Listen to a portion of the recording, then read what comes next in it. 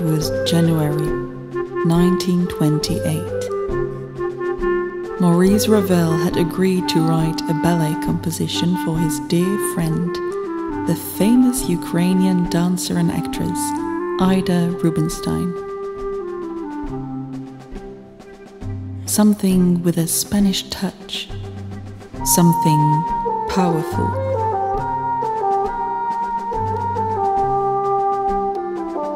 Ravel had long toyed with the idea of building a composition from a single theme, a theme that would grow simply through harmonic and instrumental ingenuity, something pure in its simplicity and true to its form.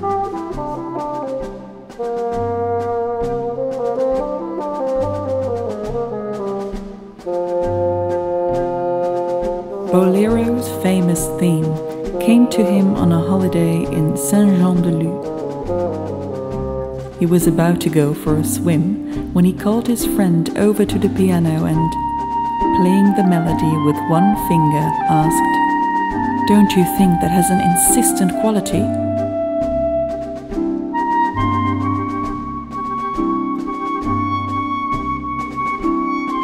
A relentless snare drum underpins the whole work as he inexorably builds on the simple tune until, with a daring modulation from C major to E major, he finally releases the pent-up tension with a burst of fireworks.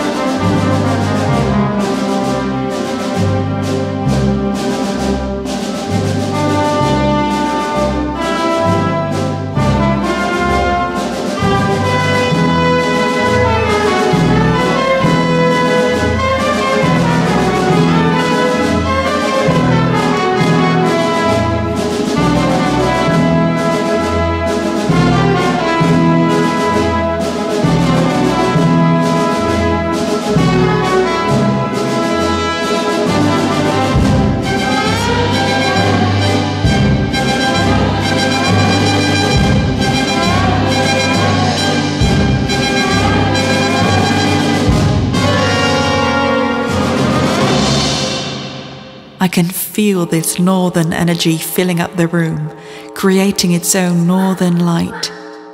It's a powerful feeling like no other. All thanks to you. Let them run their hits, 'cause baby, we don't do hits.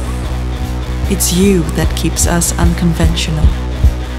You dare to dream, and therefore, we dream big.